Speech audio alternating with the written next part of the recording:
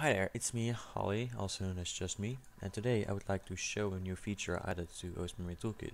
But first, a little backstory. There is this cool program called OS Stream Companion, which streamers can use to show information on their stream overlay.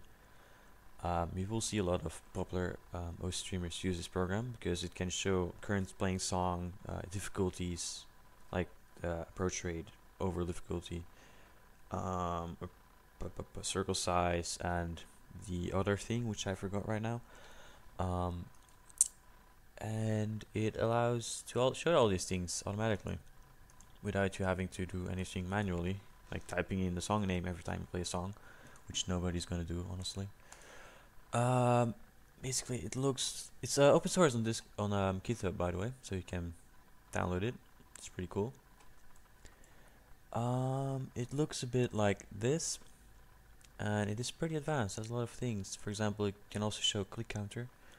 It has some memory reading to get the current mods, however that's kind of not working right now.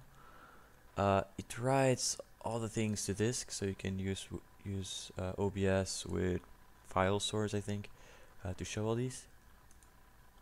If I switch songs, there you go. You can show a lot of information.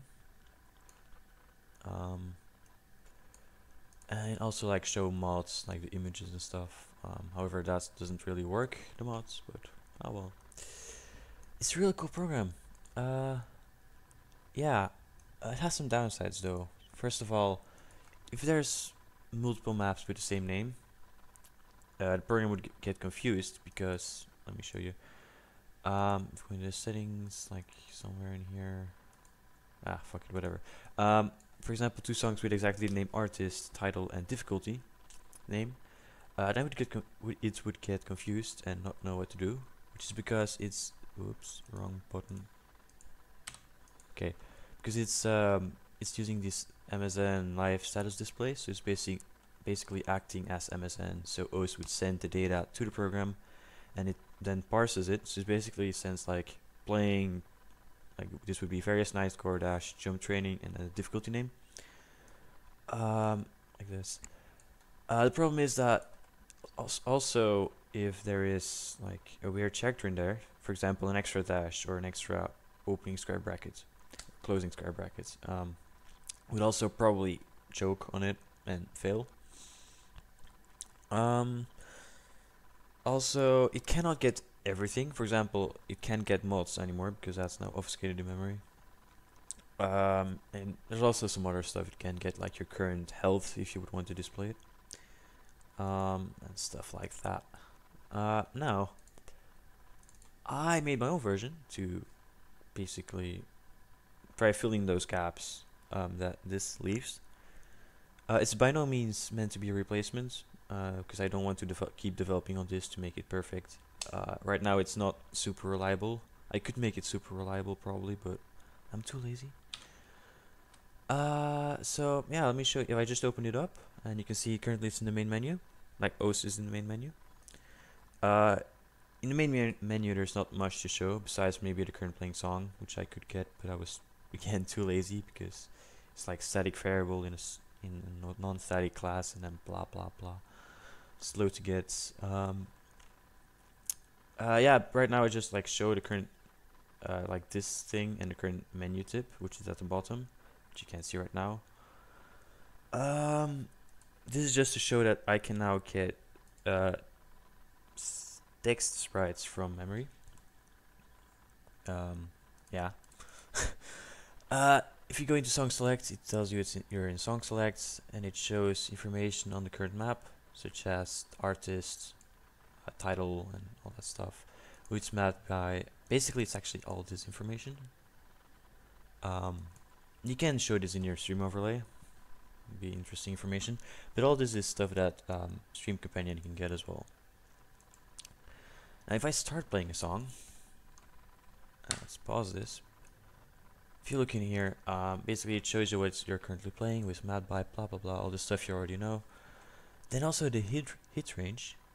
So if you want to get a 300, you would have to be within 38 milliseconds, like positive and negative. So that's let me count, 76 milliseconds in total, the range you can hit. And then you have for 100 you need 84 milliseconds, so times 2, so that would be 168. And then 130 for 50. If you are over 130 from 0, then you would miss. Also the hit object radius in OS pixels. So OS pixels are determined by the playfield. The playfield is 512 by 386 OS pixels. So this would be about a tenth in height. Also an HP bar. So if I play, you can see this go up and down.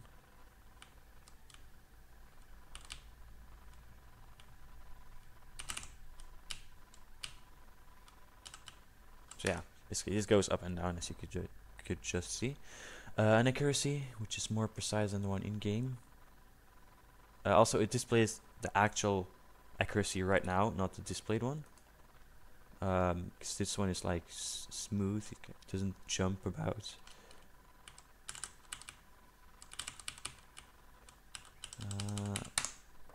Yeah, now it's the same, as you can see. Further displays the score. Yeah, score. Displays amount of 300s you got, 100s you got, 50s, Jakis, Katus, and misses.